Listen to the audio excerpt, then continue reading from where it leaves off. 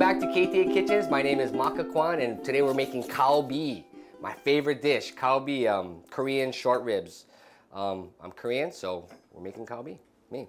If you ain't got short ribs, use shrimp. You ain't got shrimp, use chicken. You ain't got chicken, use flank steak. You ain't got flank, I don't use pork. I love pork too. Okay, look, it's about, we're supposed to have 4 or 5 pounds of recipe, so I got a little bit more. 1 cup of soy, 1 cup of brown sugar, half a cup of water, about 3 tablespoons of sesame oil. We got fresh ginger, fresh garlic, and some chopped green onion, and some toasted sesame seeds. Let's combine all of these except for these buggers over here. We're gonna do this last, okay?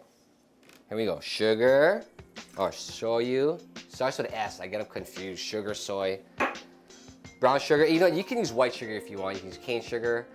I use brown sugar because I think it has this more nuttier flavor, toastier flavor. But if you want, hey, use it, whatever you like. Okay. Water. I put water because sometimes soy is too salty, and sometimes you don't have enough sugar. But up to you. You want to add more sugar to you. Okay. Sesame oil. Oh, I don't know why, but sesame oil just tastes so good. And then ginger. All I do, I don't even do it. I just crush them. Throw them inside. Crush them. Throw them inside. It says 3, 4. Use 5 or 6. If you like. Yeah, we lost 1.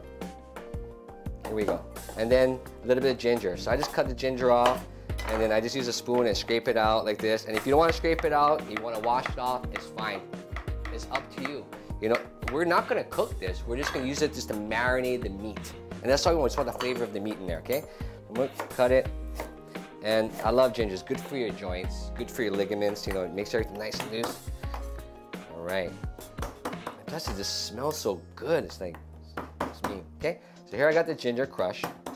And with the whisk, we want to make sure we whisk in that sugar. We want the sugar to melt. You know, if you don't mix it really good, what happens is sugar clumps onto your proteins, and then they get like these little chunks of stuff on there, like caramelized sugar. Okay, here we go. So, and I like to marinate this 4 or 5 hours. You marinate overnight is fine with me, or yourself if you want to make it, okay?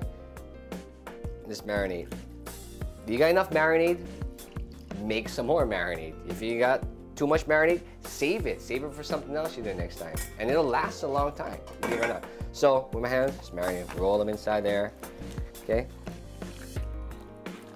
And we're gonna come back and we're gonna cook these guys up after we had marinated for 4 hours, okay? The Kalbi is done. It's coming out of the pan. It's coming on the cutting board. Look at that. Woohoo! All right. I'm gonna let this rest before I put it in my mouth and burn my mouth. But what temperature to cook it on? Medium rare, medium. Well done. Up to you. How long will it take? Well, this cut about a 1/2 inch thick, maybe 3 or 4 minutes. You know, one side 3 minutes, next side 2 minutes. And if you're unsure, cut it. No, I'm just kidding. Don't cut it. Press it. Okay, if you know how to press it, then get a thermometer, one of those gauge things. I don't know, like the traffic cops got. One is a nice pairing with this, a red zin. You know, we got this really beautiful cut of meat, and then we're marinated with soy, sesame oil, you know, sugar, so it has a sweet savoriness to it. Maybe the red zin, hopefully the red zin will bring out those flavors in there, and it wouldn't be so heavy like a Cabernet. You know, it's so too big sometimes.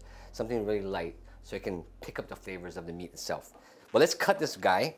And let's taste it. I know you guys want to taste it because I want to taste it. These camera people want to taste it. And I don't want to burn my mouth, so I'm going to blow it this time. That's right. This is Ono. This is Maka KTA Kitchens. We'll see you guys next time. Aloha.